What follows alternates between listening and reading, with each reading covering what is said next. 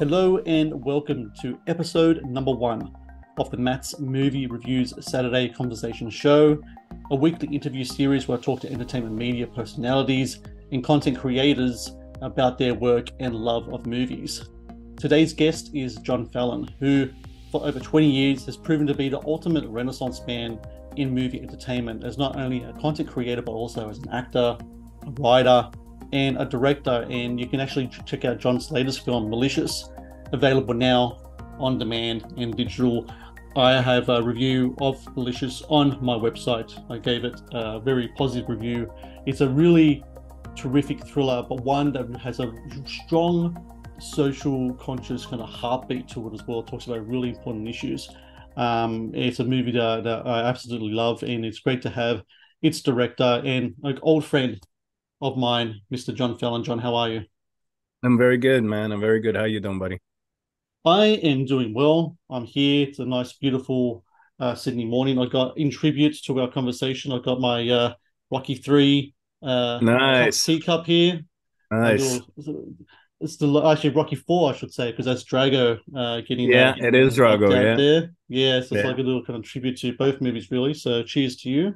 Cheers. Mm. I just got water, so cheers. I got that too. I got that too. But it's really great to be able to talk to you today. And I think the first thing I want to talk about, because we haven't really had a conversation about it yet, besides like some kind of like messages online, I want to talk about Malicious because this is a film for me as someone who kind of like has been following your filmmaking journey. It kind of came out of nowhere because I know you Hmm. did Shelter. After Shelter, you produced a few things, you acted in a few things. Arrow in the Head, of course, is always there. And I know that you're working on like your kind of like a passion project, Heretic, and for multiple reasons that kind of fell through. And then came Malicious. And to me, I was like, oh, this is interesting because I didn't realize that John had this in the fire. Is this something that came about during the pandemic? Is that something that we really kind of came up with this concept and worked on it? Because yeah, it's a really interesting film, and I love Kevin Donato. He has a terrific kind of really kind of masculine kind of like performance in it as well. And I just want to just dive into just like how this kind of came about for you, and what was the onus to really kind of like put this thing together and get it out there as soon as you did. Very long story short, um, Kevin and Tornado and I wanted to work together for a bit, so we were trying to find something, one location, and something we could do, low budget. And this was before the pandemic. So I sent them the first script I ever wrote, the first script. So it was crap, but with a good concept. And he took it, read it, and got inspired from it and wrote 25 pages or 30 pages of Malicious, which was known as Break, misspelled at the time before distributor changed the title. And then I got inspired by what he wrote, and I wrote, and then he wrote, and then we wrote, and then we just, worked the draft together, and that's how it came about. But like you said before, at that time, I was really involved in Heretic. That was and is and will always be my passion project. And that was, making headway, and it was, a big budget movie. And but then the pandemic kicked in, and Heretic, due to the pandemic and the war in Armenia, where all of a certain section of Armenia that was disputed, um, well, the Christians lost to Islam, so all of our locations were gone. So it was a 1-2 of um, the pandemic and the war. So that destroyed Heretic. So then after that, the pandemic, I don't know how it was your experience, but mine was basically prison. Yeah, same. And in Canada, I was in Canada at the time. So during that process, Kevin and I, what else you got to do but develop a movie? So we went back to Malicious, and we hooked up with these German producers and started doing, like, we were going to shoot in Germany, and started doing auditions with German talent, like really high end talent, and prepping for when the pandemic ends. And eventually the German producers were not able to bring in the funding. So that collapsed. And I wanted to say, if the German actors that auditioned for us, and we're so excited about the project that we had cast. Sorry, really sorry, you guys rock. It's just the way it went. Um, so after that, in complete honesty, Kevin Internato became the driving force in getting the film off the ground. Um, I was kind of going into it a little backwards because I was still very disappointed by Heretic crashing. And, The Shelter, my first film as a director, was, one guy in a house, by a lake. And now Malicious is four people in the house by a lake. And I felt like that's, it's not really what was. I wasn't passionate about it. I really wanted to do Heretic, basically. But as we move forward, Kevin kind of brought the pieces together, and Nick Bailey, who plays William in the picture, came on board as a producer as well, and he brought some pieces, and then I got energized, and by the time I got to set, I was on fire. So that's And how it came. it's a movie to me that is a film that's on fire. Because as I said before, I don't want to give away too much because there is kind of twists in the story, really good Mm-hmm. ones too, ones I didn't see coming whatsoever. So for everyone out there watching, I really recommend you check out Malicious. It's available now on demand from the usual places. You can get it YouTube, Amazon. I'm pretty sure Google Play might have it as iTunes, well. yeah, All those places. I really recommend people if you want to check out like a really good kind of like thriller with this really kind of like strong, dramatic, and masculine performance at the front of it by Kevin. And a movie that really keeps you on edge, not only tone wise, but also script wise. I thought the script in the film was like really clever and really well done, especially as all these things kind of start to, come together at the end. Like I said, don't want to give away too much. I yeah. really recommend people do check out Malicious because it's one, in my opinion, one of my favorite thrillers of 2023. Thank Um, you. I want to go back, John. Let's go back to the year 2000, when things are so much more simpler, I feel, anyway. Mm-hmm. And when the inception of Arrow in the Head, it's really interesting. At that time, from what I understand, you were doing kind of like script doctoring, acting, etc. Um, some things didn't work out. You found yourself working in a video store from what I did my research in, and Yeah, then all of good a sudden you get research. this offer from Burge from Joe Blow, and he's like, Mm-hmm. "Hey, I want to put together this horror section. Is it something that you're interested in?" And you were like, "Yep, I want to do it my way." And thus, Arrow in the Head was born, and the Arrow himself is speaking to us right now. Yeah. So back then in 2000, for the people who don't know, um, what was the online space like that time? Because today it just seems like this vast sea of websites and social media and such. But back then, I imagine it was a very kind of sparse kind of place, wasn't it? It wasn't really something like people were online, but it wasn't like it was something that consumed our lives all the time, was it? Yeah, no, well, there was no social media, so that's number one. And also, it wasn't as corporate as it is now. So now, everything is corporate. When Burge started Joe Blow in 1998, and then I came on board in 2000 for Arrow in the Head, it was the Wild West. I remember going as the Arrow to trying to get into critic screening, like those, so you have uh, print critics, renowned critics. They go to screenings, they see the movie in advance, and we were trying to get in, and they're like, "You're not real. You're not real. You're just the internet. The internet's bullshit. No, no, Yeah. you can't get in." So they wouldn't let us in. So at first, we really had to fight against the current to move forward, because at that time they didn't take online critics or reviewers or whatever you want to call it seriously. So, but then with Arrow in the Head, I started it as a goof. I really didn't think anything by it. I didn't think it would be such a big part of my life. I was inspired, and I grew up with stand-up comedians like Sam Kinison, Andrew Dice Clay, Eddie Murphy. And when Burge approached me, Howard Stern as well, I'm like, I want to do that. Kind of like, I'm not a reviewer, I'm not a critic, I'm not a journalist. I never took like a second of journalism class in my life, but I knew I was a good writer and I have personality. So in my reviews, I really went out of my way to talk to people and also just try to be funny, and often enough, very out of line, especially by today's. I'm gonna watch my words, by today's very overtly politically correct standards. Very, very So, sensitive standards. well, it goes beyond sensitive at this point. It's ridiculous, but It that's is, another yes. conversation, I guess, right? Um, so yeah, and it blew up. Like within 3-4 months, I had something new and a new career path, if you will. It's really interesting how you kind of already knew what type of direction you're writing and you're kind of like your I guess you could call it an online personality one to go because I think the thing with a lot of people who write, especially when it comes to writing, say, uh, online content or film reviews or whatever, it takes a little bit of time. You're just going to get used to finding your voice, finding your tone, finding the way that you want to attack films. Um, does the fact that you had kind of like almost made like this, I wouldn't call it like a alternate personality in the Arrow, but kind of like an online personality in the Arrow, and you knew exactly who your influences were. Does it make it easier you for tackle your reviews writing wise as well? Did you find that the Arrow was taking over John Fallon and just writing his own kind of things there?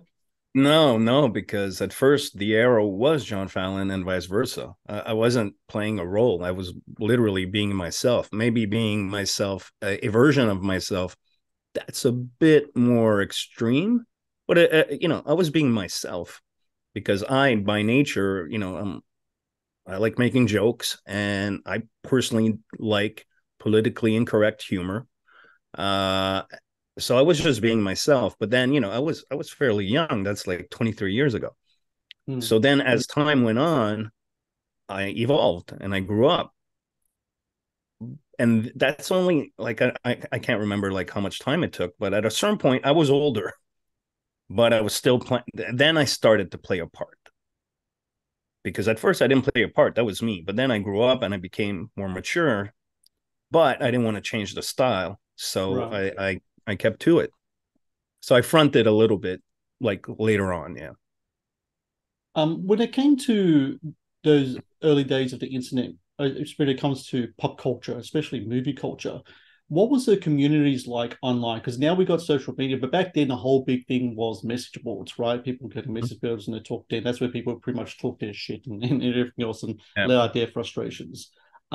What was that like for you, kind of diving into that world? Was that something that you kind of like were abreast of as well as kind of like the founder of Hour in the Head that there's a community of people out there, like-minded people as well, who not only reading your content, but they're talking about movies as well. Did you ever dive into the whole kind of message board kind of world back then and kind of like debate with other people, or did you find that place to be just a little too intense and kind of backed off a little bit there? Because what I remember back then, things used to get like really intense with the fandom. People can let out their frustrations now on Twitter and such, but the message boards, that's where people let Mm-hmm. out all of their kind of like their frustrations and their energies and such. Um, I by nature, I'm a person that does, surprisingly enough, does not like technology. I hate technology. I think the more technology advances, the more humanity regresses. I'm the guy that doesn't want a automatic window on his car. I want to roll it down. Hmm. I like to do things myself. I don't want technology to do it for myself. So when message boards came about, I didn't join any message boards like on other websites, but I did have to partake in our own on Joe Blow and Arrow on the Head because that was part of the gig, and I went into it yeah, not too enthusiastic. And the same thing with social media. Like now, of course, social media is intricate to all our lives. But when Facebook came out and then Twitter came out and all that stuff, I didn't want to join, but I had to because the job, you know, came with that. You had to keep up with the times. So I guess at heart, I'm a bit of an old foggy. I have an old soul in that respect where I really, if it was up to me right now, no Facebook, no Twitter, no phone. I hate all that shit.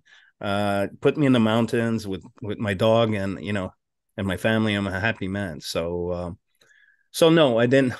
To answer your question, uh, no, I didn't really go into message boards. I do have one funny message board story. At a certain point, Internet Movie Database had message boards, Hmm. and um, and I guess I started to be I don't like the word, but internet kind of known. I won't even use the word famous, you see, known. And at some point, there was a 3-page thread on Internet Moon Database under my name debating my sexuality. Is he gay? He's gay. Oh, he's bi, or all this stuff, and, or, you know, he's an asshole. He should die, and I would get emails like that too, people loving me, but also people, to kill yourself, you suck, all that crap, the usual crap. Right. And it was, I wasn't used to that.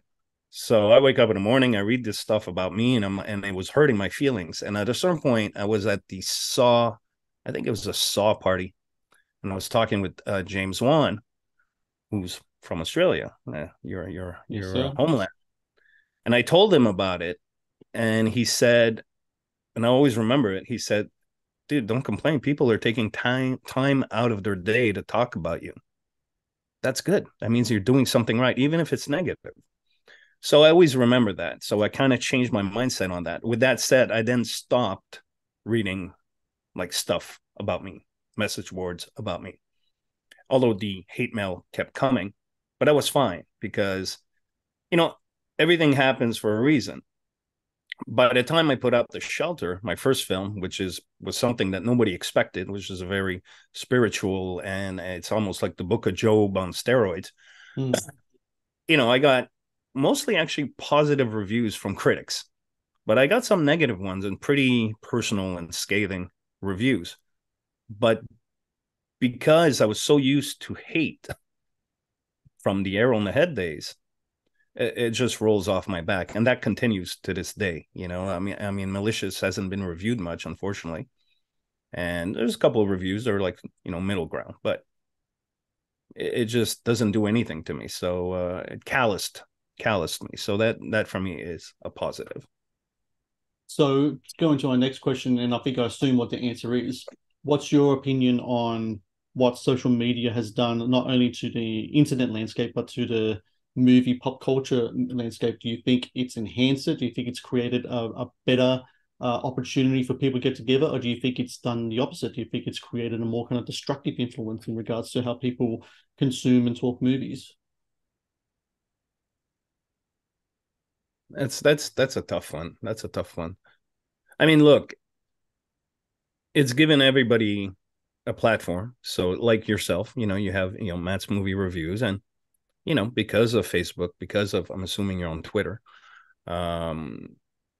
you get a wider audience. More people know about you than if you didn't have that. YouTube as well. YouTube, I saw your channel. You're starting to get discovered, which is great. Congrats. Mm-hmm. So there's a benefit to that. And definitely. It's really hard for me to stick about movies. So in terms of that particular question, because I'm just going to go back to this. The internet gave everybody a voice, but a lot of voices don't deserve to be heard, in my useless opinion, obviously. If I spend more than 5 seconds on Twitter, I'm completely discouraged about the state of our society, and it depresses the shit on me. So I actually deleted my Twitter because of that. So I think life was better before social media, where people interacted more in person, where people didn't hide behind a keyboard to insult or spew hate. And also, obviously, I see personally a lot of division, just social division, whether it be politics, at this point, gender for some reason, and just negativity. It's almost like social media is, from my perspective, augmenting negativity.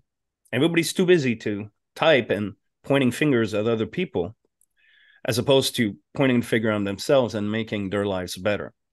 So I think social media is shit.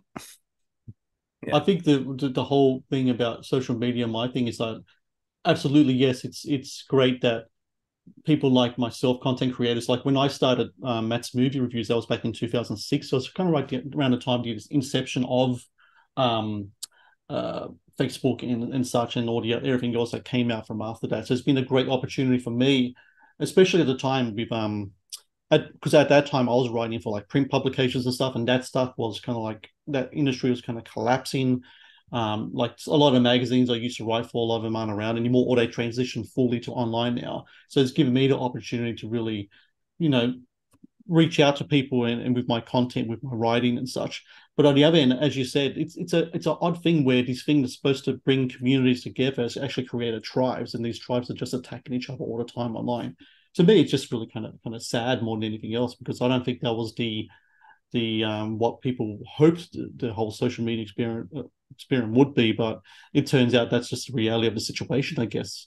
I think social media more than anything else has kind of like highlighted what humanity is, just sometimes at its worst, kind of like worst kind of craven, kind of like instinctual kind of beings, which is really sad for me to say, because myself as a Christian, and I know you're a Christian as well, we'd like to think that there's goodness in everyone, but unfortunately there's also that other side that kind of creeps in more than ever. And social media loves to bring the ego more than anything else, and pride more than anything else to the fore. And I just hope people can just learn to just chill out a little bit when it comes to those two avenues there. Um, I want to I agree. move on now to a game I like to play, and just to change things up here. So we're going to play this game, John. It's called Choose Between Two. So I'm going to give you two things to choose from, real simple. But I'm going to, this is kind of more tailored to you, what I think you are in your taste as a movie man, movie lover, film fan, because I think you and I have a lot of the same taste, a lot of things. So, John, are you ready to play Choose Between Two? Yeah, shoot. All right. I'm going to throw out a humdinger to you first off. You ready? Stallone Yep. or Schwarzenegger? Stone. It's pretty easy, actually. I always go Stallone as well. Yeah. Something about Stallone, even as a I know a lot of people look at Schwarzenegger as kind of like this kind of like inspiring personality, and he very much is. But so Stallone, his story is just as remarkable, if not more. Especially as a creator and a writer and a director as such. Those are things Well, Schwarzenegger hasn't done. he was like my father figure, Stone. So my dad was fairly absent, and Stallone was, the role model that I looked up to as a man. So in terms of his films, in terms of where he came from, in terms of how he battled adversities to get where he is, in terms of achievements. So, Stallone writes, directs, acts, produces, and, I've done the same thing on a much minute level, obviously. But, Stallone was, and still is, a person that I've always looked up to, and probably always will. You and I are pretty much the same. Stallone to me is the man. For me, I grew up watching the Rocky films, the Rambo films, just anything Stallone. Even to this day, anything that comes out with his name's attached to it, good or bad, Yeah. I watch it. I can't help it. Yeah. It's just like it's like instinct. I kind of jump towards it. And so Yeah. great to see him getting his flowers so much later in his career. That documentary that was on Netflix was actually pretty good. I Yeah. rather liked it. So, sticking to the Stallone thing, Me too. Rocky or Rambo? Oh, that's rough, dude.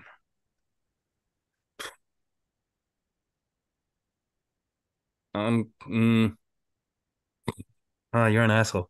I can't choose between the Sorry. two. Look, if there's one movie, they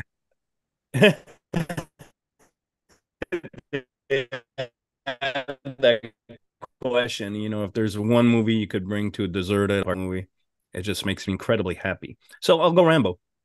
Yeah. Rambo. Yeah. Wes Craven or John Carpenter? And you're really going rough on me, yeah. Uh Probably John Carpenter. Love John Carpenter. I've been watching a lot of his older stuff again lately. Prince of Darkness, such an Oh, underrated film. amazing. Amazing film. In the Mouth of Madness, just Yeah, another great film he did there. Oh, just so many great movies. Um, okay, you'll go to when it comes to the cinema, you sit down. Are you munching on popcorn or candy? popcorn. I hate candy. Popcorn. Oh, really? Yeah. Not a sweet tooth. Okay. No, Um, Streaming or physical media? that's an easy one. Physical media. It's interesting. I was talking to someone last night about this, and it's pretty great how physical media seems to. I think I personally believe in around a year or two, physical media is going to be in the same wheelhouse as vinyl. I think a lot of people are going to be going back to it. And for two reasons. Number one, there's too much option for streaming. There's so many different things, streaming services going on. You can't get all of them. And number two, I think people are wary now that uh, while streaming is cool, the library that you have access to, those titles there, they're not going to be there forever. And a lot of times things Yeah. shift and change and such. And I don't know about you, John, but when I look at my Blu-ray DVD collection, I'm just like, I own this. So I can watch this whenever I want, you know? Yep. Yep. And that's useful because I don't know if you're like me. I tend to watch more older movies I've seen Yeah. before, more than new stuff because I really don't care about much of the new stuff. And last I'll watch one, Cobra before I watch Marvel's, oh whatever. yeah. Oh yeah. Yeah. Oh, yeah. I'll watch Demolition Man before any of that stuff too. Yeah. That to me, those are my superhero movies. You know, that was me. That was the larger than life characters and actors, and their muscles were real and weren't padded as well. Um, Exactly. last one, acting or directing? At this point, I would say directing because I find the most fulfillment from it. It's the ultimate creative expression. You're even though, and it's also the ultimate team sport because a director is only as good as the people around him. So I love working with talented people. I love leading. I love that obstacles come in my way and I have to resolve them. I love that challenge. So directing as a whole is definitely way more fulfilling. With that said, acting is to me like a vacation now. So directing, fulfilling, creatively, like 1,000,000%. Acting, you show up, know your lines, hit your mark, do your scene, get paid. It's quite simple. So I like the simplicity of acting. I did a Western, or actually two Westerns as an actor playing the same role. Gunfight at Rio Bravo, and the next one is called Taken from Rio Bravo is coming out next year. And I'm dressed like a cowboy, and I'm on a cowboy set, and you're just happy. For me, I'm just happy. This is a vacation. I'll take this over going by a beach any day. Hmm. So, but to answer your question in an incredibly long-winded way, yeah, directing. I want to talk about something else now that you're so good at, which is writing, because you've done writing in so many different facets. I'm curious, John, what's your writing process like? For myself, I don't know what it is, but I like to write by my drafts by hand first. I don't know. I just like pen paper. It's just like the old school guy in me. And then later I'll go and type it up and edit and such. What about yourself? How do you like to write? Do you listen to music? Do you have a certain way? Do you like to go about it? What's your process like? In complete honesty, I think malicious and heretic, which I had to rewrite and rewrite and rewrite and rewrite, um, are the last things that I wrote, and I've kind of lost uh, the thunder for it. I kind of lost the thunder for the writing process. Maybe because I have 5 scripts in a drawer that have yet to be sold.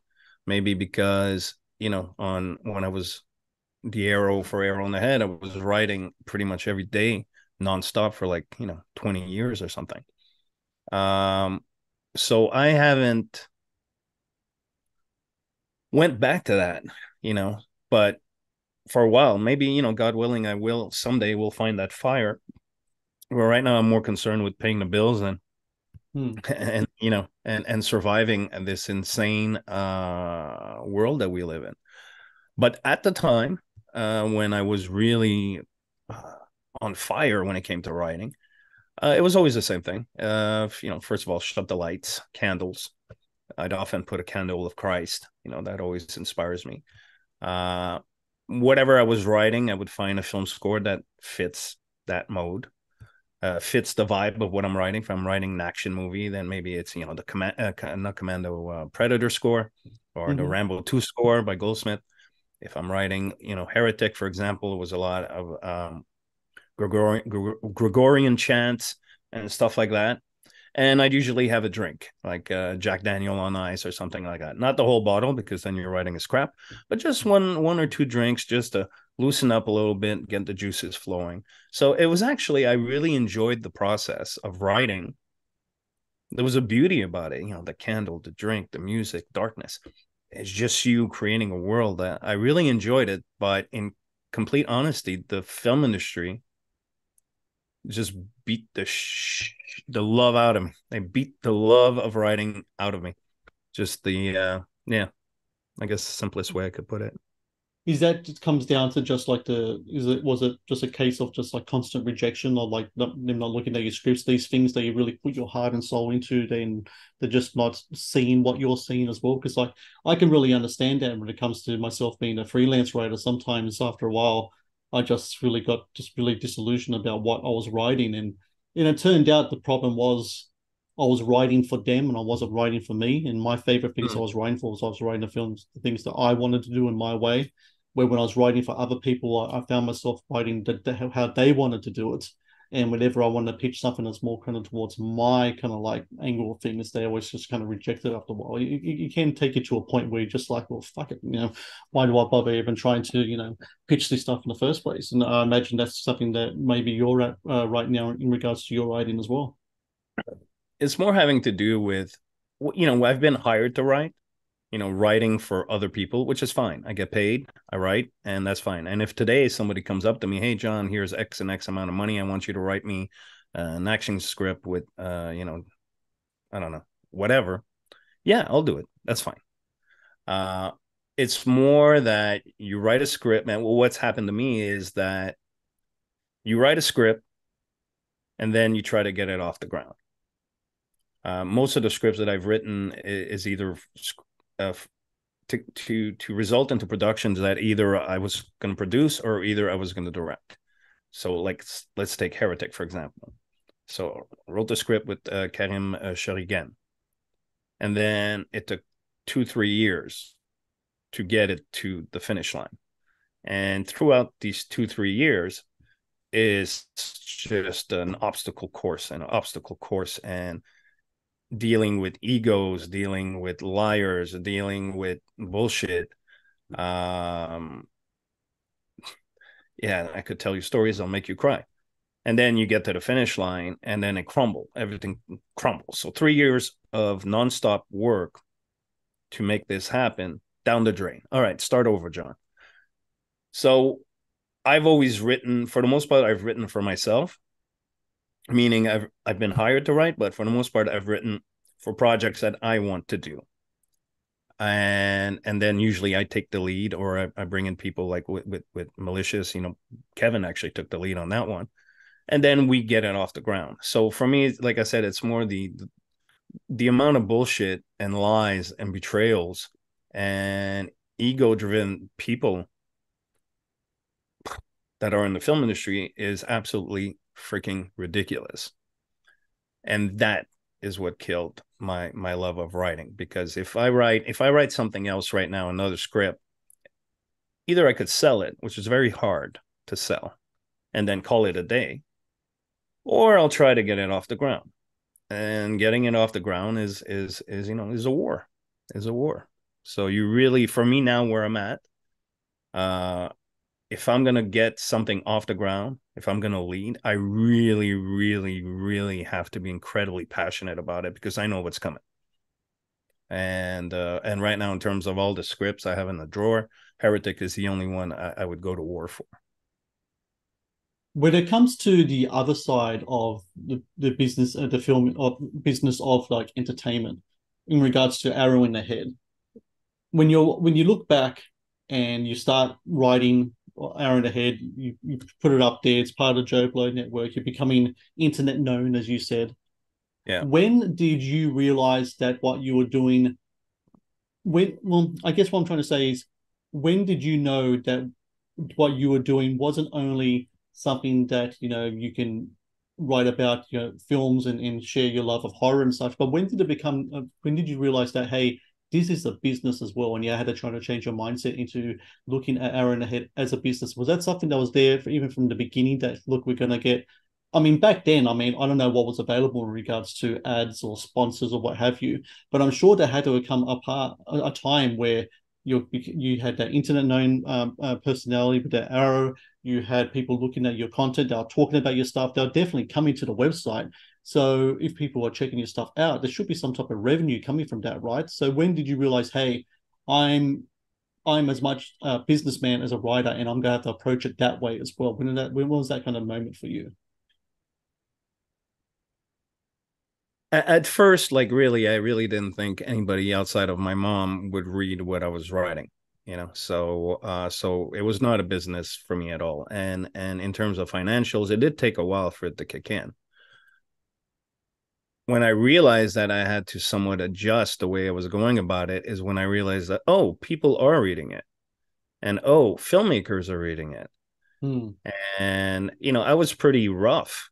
I would like insult people, in the name of entertainment and humor, but I would still insult people because I really didn't think anybody cared what I have to say. But then when I started getting a couple of emails here and there from directors or screenwriters or saying, hey man, that's not nice for you to say that, or hey man, I always remember there's one screenwriter, and this was like a couple of years back. I was invited to a party in Hollywood, and it was this guy. And then when he found out, I was invited by like a friend of a friend. And when he found out I was coming, he was like, "That's fucking the arrow. No, he's not coming to my party." Oh And wow. I'm like, why not? Because a bazillion years ago, I had written a review of a movie he had written, and I basically said, I don't remember exactly what I said, but something along the lines that did he write the script on the toilet? I mean, this was garbage, blah blah blah. So I was really rough, and yeah, he took it to heart, and that hurt his feelings, and I get it. So I did have to adjust to not go too personal on people, even though it was in the name of entertainment. It wasn't me trying to be mean or cruel. It was just me making jokes, but the script did suck, that's, I will say that. But so yeah, so that was one of the big adjustments I had to make. And then as time went on and society changed, and I kind of, I retired from writing reviews on Arrow on the Head. I think it was 2016 or 17, Mhm. uh, right before we had this whole like huge shift in um, our culture, basically our society, like in terms of being overtly politically correct and incredibly Yeah. triggered and sensitive and all that crap. There's no way what I did 20 years ago would fly today. I'd be canceled in 5 minutes, in my opinion. Yeah. So I Um, booked out at the right. when it came to what's interesting for me, I like when you were saying that time of 2016, 2017, especially I think a few years after that with the pandemic as well, I think people were online more than ever. And something that was becoming really popular, it's not to say it wasn't already, but like it was just even huge, like in bigger than before, was people going to places like YouTube, Instagram, things like that, where video content just became as important as written content. I think these days Sure. video content is even more Yeah, I agree. more read than written content. And I'm kind of like I try to have my hands in different pies. I have my written stuff. I do that. I do my podcast stuff like now, but I'm doing way more video stuff than I ever done before as well. We're going to have this sort of conversation series started. I'm working on long form stuff. I'm doing more video reviews. What's your approach to that as a kind of like as a guy behind Arrow and Head in regards to video content?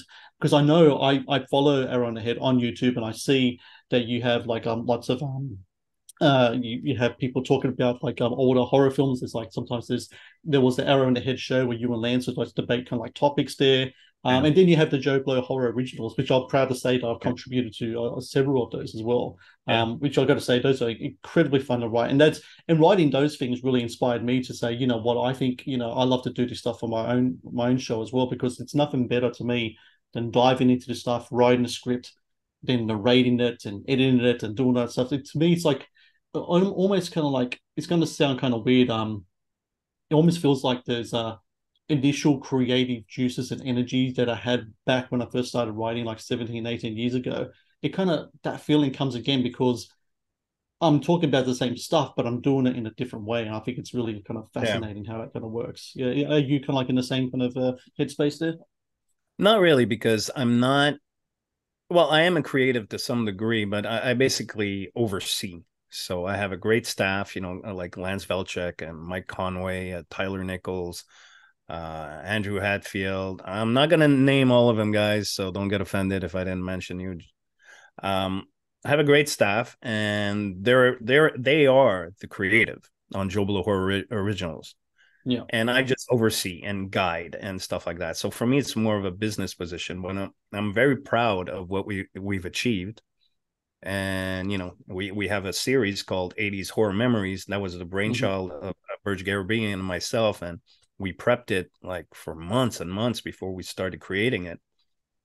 I'm incredibly proud of that, and I'm hoping to do and produce more series like that. The Arrow in the Head show was a blast. I miss it already. We got canned because at the end of the day it was a financial thing. That there was not enough money back. We're spending more money than making. That's why we had to can it. But that was unfortunate because I really enjoyed that, sitting down with Lance and talking movies. It made my weeks better on a personal level. But I am thinking of getting into the space as a creator myself, but it wouldn't be about movies. It would be about faith. Hmm. So I love movies, don't get me wrong, but I think that right now what's really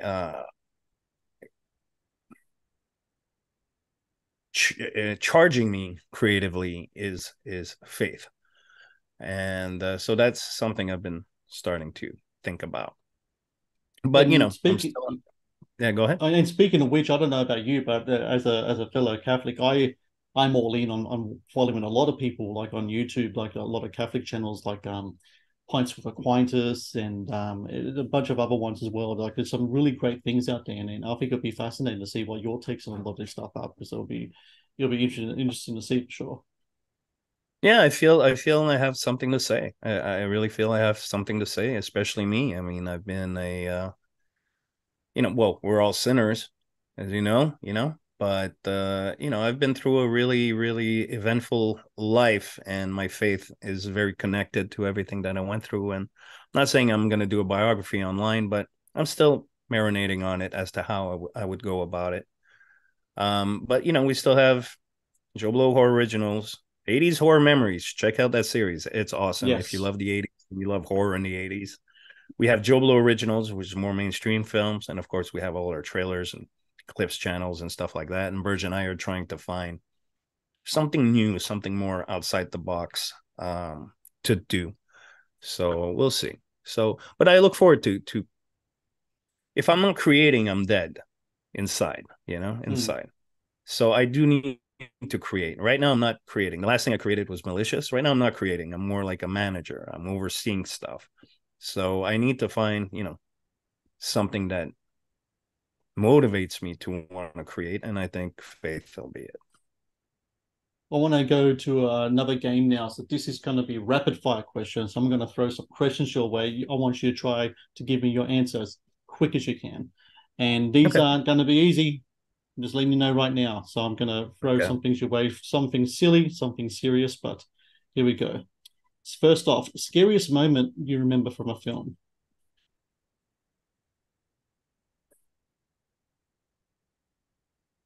Yeah, the original Evil Dead, when the girl in the cellar Oh, pops up, yeah, starts talking. Yeah. that's a great one. Um, a director or actor you would love to work with, of Sylvester Stallone. course.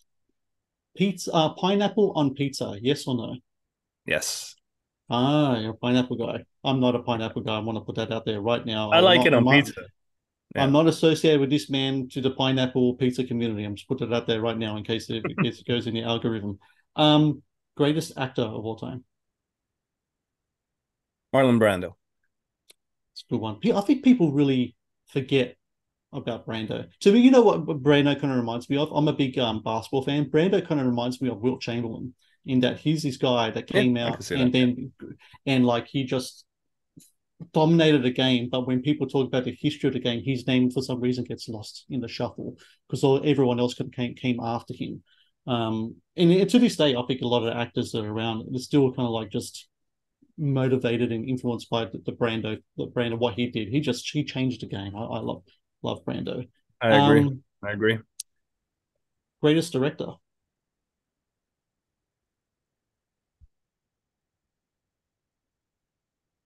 Martin Scorsese Mine too. He's mine too. I or think. Clint I Eastwood. mean, Clint Eastwood as well. Yeah, that's tough. Clint's still going strong as well. 90 something Yeah, years old, still directing.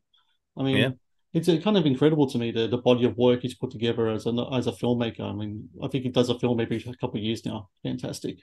Um, Last one. A legend, living or dead, you will love to share a drink with. Burt Reynolds. Nice. Again, another one of those guys. I think it's been kind of lost in the sands of time. I'm hoping that there'll be a Burt Reynolds renaissance sometime in the future. I think people need to get back into his films. What was that one where he plays the stuntman? Was that Hopper? Played the stuntman. He had that Trans Am with the big flaming bird. I don't know. I forgot what Yeah, it's called. yeah. I Or think it was Topper, Hopper. I forgot what it Hooper. was. Anyway, Hooper. Hooper. I Yeah, love that film. That was a great yeah. film. And Deliverance as well, and so many other ones. Yeah.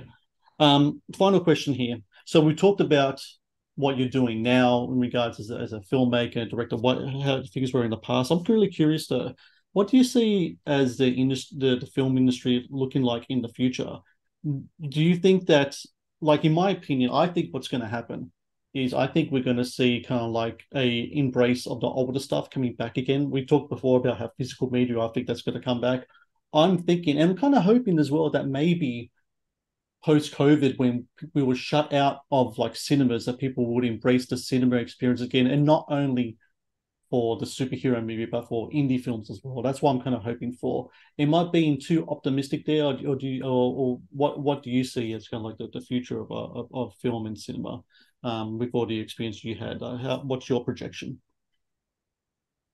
I think you're being too optimistic. Mm. Um, you know, your generation, my generation, we were bred on certain types of movies. We were challenged. I went like a movie like Pulp Fiction wouldn't be a smash hit today if released. So I think I think the new generation is being dumbed down. It's being dumbed down through social media, through TikTok, through films as well. And what is it's just my opinion, by the way. I don't want to offend anybody, but what is stupid, what is easier is what is being pushed. It's easier to scroll through these reels on TikTok or Instagram than read the Bible. It's easier to eat a cheeseburger or pizza than eat, a proper meal. It's easier to watch, I don't know, 90 Day Fiance. Generation is really being pushed what's easier. It's easier to watch Spider-Man than the latest Scorsese movie. Mm. So I think this latest generation is being pushed junk on pretty much every level, and they're embracing it. So I don't see independent coming back on the big screen. I don't see the film industry really changing their format. I see everything kind of going in a worse direction, more streaming, less challenging theatrical releases. Although Marvel is kind of like they've pumped out so many fucking superhero movies, they're starting to dry out. So hopefully I'll give them, some other thing that's going to come in that's stupid and easy. And so yeah, no, I don't think it's going in the right direction. But I'll always have my Blu-ray DVD collection, so I'm good. Absolutely, physical media all the way. Exactly. Yeah. What I'm hoping is that voices like ours who've remembered the good old days where, cinema was king and when the whole physical media thing started, just how great that was as well and how fresh and new it was. What I'm hoping is that we can be sort of like the reminders the gatekeepers in a sort of way, and kind of remind people, hey, this is how things were, and hopefully we can bring it back to how it was again. Because it's one thing, if there's one space of the online sphere where people, especially younger generation, are being dumbed down, hopefully we can bring a different space and make it richer and better, and try to make almost in a kind of like a spiritual context, make converts out of these wandering youngins. I think we need more shepherds and less sheep. That's my hope anyway. I like that. That's a good way to look at it. Yeah. And John Fallon, in my opinion, you're one of those great shepherds out there ever since the days of Our Own Ahead. Continue up to now with everything you're doing with Joe Blow and everything you're doing with your filmmaking as well. I think you're a vital voice and always have been. And it's been a pleasure to have you on today. You've been on my podcast before, but to kick off this Saturday conversation series with you, John, has been a absolute pleasure of mine. And I'm so honored and touched that you said yes and you agreed to be on here, because I think this is exactly what I want this series to be. And your experience and your wisdom and just the frankness of the discussion is exactly what I was looking for. So thank you so very much, John Fallon. And you can tell all the people out there where they can find your stuff online so they can follow you and get to know you a little more. Yeah, I'm on Facebook, official John Fallon, Instagram, official John Fallon. You could follow the Arrow on the Head Twitter, Arrow on the Head on Twitter. And of course, please visit Joe Blow Horror Originals, visit Joe Blow Originals. And let's start with that. And I'll see you all online. And everyone, watch Malicious. Go now. That too. Watch Malicious, and also find The Shelter, which is a movie that John made back in 2014. Michael Paré is in it. Great film. It's the first time I think you and I spoke. Was on the press for that as well, all the way back then. So check out The Shelter and also check out Malicious. And John Fallon, thank you very much. Take care, and talk to you soon. Thank you very much. God bless you. Thank you for watching the Matt's Movie Reviews channel. Please subscribe for more reviews, podcast interviews, and exclusive content. Also, if you would like to request a review and support my work, please join my Patreon via the link in the description below.